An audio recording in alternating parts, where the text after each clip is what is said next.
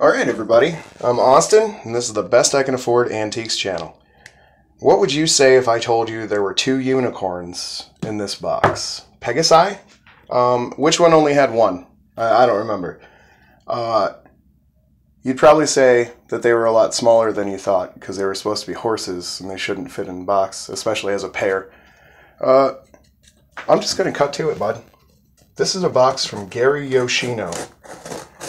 If you meet anybody who knows more about cloisonne or Japanese antiques than Gary Yoshino, not all antiques, I'm sure, he has a specialization, but you let me know, because I'd like to talk to that person as well. But I spoke with this man, Gary Yoshino. He's got a lot of items on eBay. I didn't buy these items off of eBay. I bought them personally from Gary, who I met through Cole, CGC. I forget the numbers. CGC, I'm sure, 66. CGC 66. So in this box are things that just don't even belong in the same world as me. I mean, I'm gonna go out on a real limb here and say, Gary Yoshino and I, in any other world than ours, would probably have never spoken a day in our lives. I'm a mechanic. He's a Asian arts expert. And I started talking to him because I saw cloisonne on eBay. And it wasn't even his. I just, we just started having a chat. This is boxed so incredibly.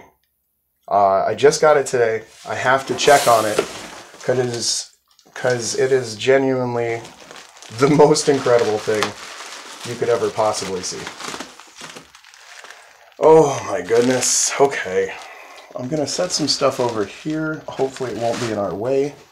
That looks good. Okay. Okay. I'm going to get a little crazy right now, okay?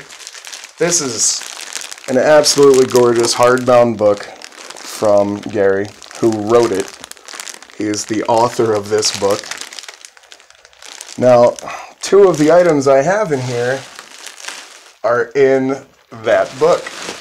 They're famous. I've got 2 famous things for you guys today. Oh my God. Would you look at that stack? Oh my goodness. If anyone ever has anything bad to say about Gary, they can say it to me first and we'll have a talk.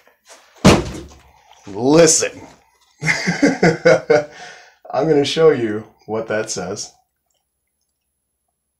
and I'll let you squirm a bit. Now, when I said I had 2 unicorns in here, I'll let you read that too. I hope I'm getting in on that. I can't see what I'm filming right now, so fingers crossed I'm in the correct general vicinity. My hands are shaking. This is actual treasure, people. I'm not kidding. Definitely the only one of these you're gonna see. I mean, there could be more out there somewhere. But you know what? This one's mine. This one's ours. You and me. Get this stuff out of the way. These items deserve tremendous respect. I'm just going to set him down there for 1 minute. He's not even touching the floor, I swear. Not even his box. These deserve an elevated position in the world. Are you ready? Alright, I'm going to see if I'm in frame here. Okay. I'm telling you, today's a good day to be us. Oh, you're about to see something that just, the history of it must be incredible. It is an incredible thing. It's something everybody would have owned, but you would have had to be a pretty wealthy person to get one of these about 100 years ago, I think. It just says brush, huh? It's a very unimpressive title for what's coming out of this paper right now. Oh my goodness. Are you seeing that? Let's come in.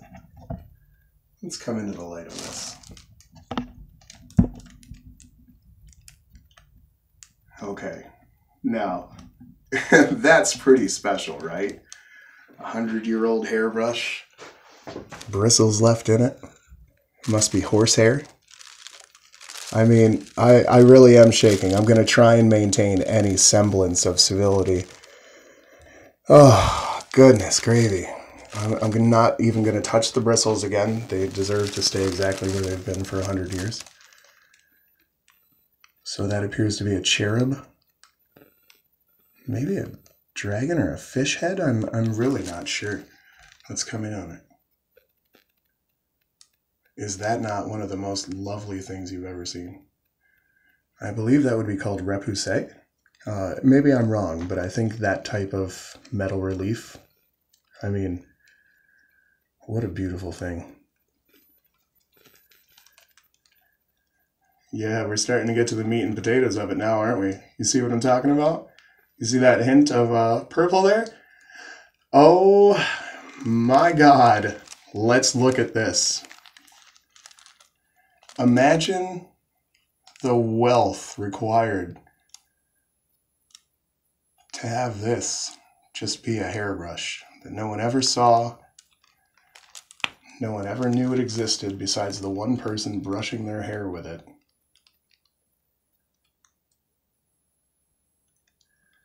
This is Meiji era Japanese cloisonne. In fact, you know what? Allow me, because Gary sent a printout from his book with all the information we could ever want, and it's going to be so much better than me. Oh my goodness. I just want to be impressed with myself for a second, because the very first sentence says it is repoussé, which means I correctly identified it without the help of Google or anything. I'm going to take a second to brag about that.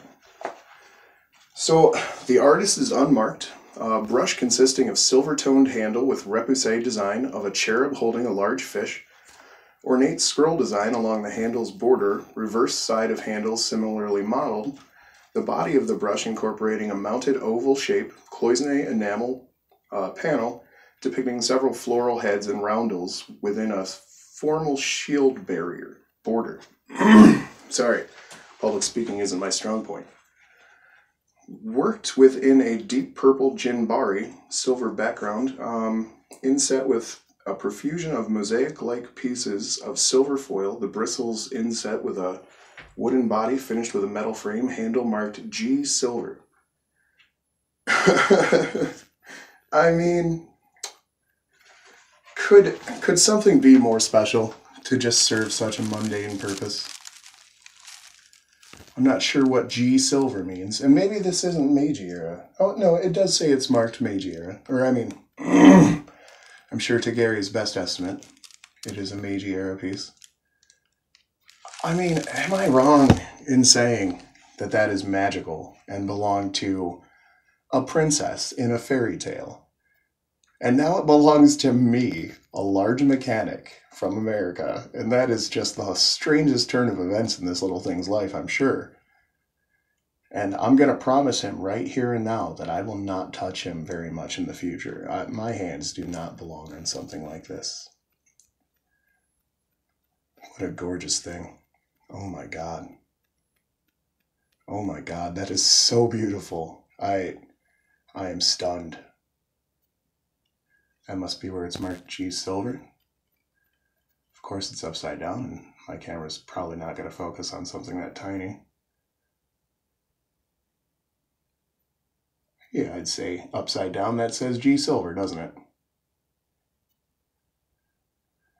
Oh my goodness. I wonder if that means graded silver?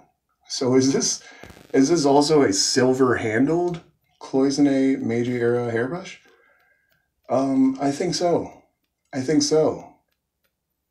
Wow. I mean, be jealous.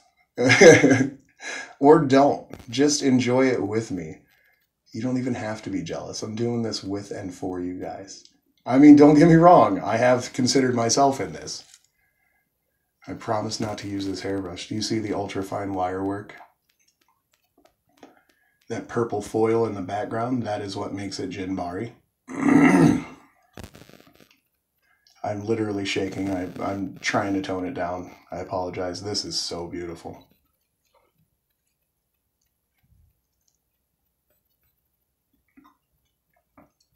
Anyone can let me know if I ever mispronounce anything or, you know, anything of that nature. I'd love to know the right way to do things and the right way to talk about things. I always attempt to be correct. I mean, but I'm open to new information, and that's how I've learned so much to begin with. So make that your policy, you know. If anyone ever tells you you're wrong, just accept it, move on. And now you've got new information.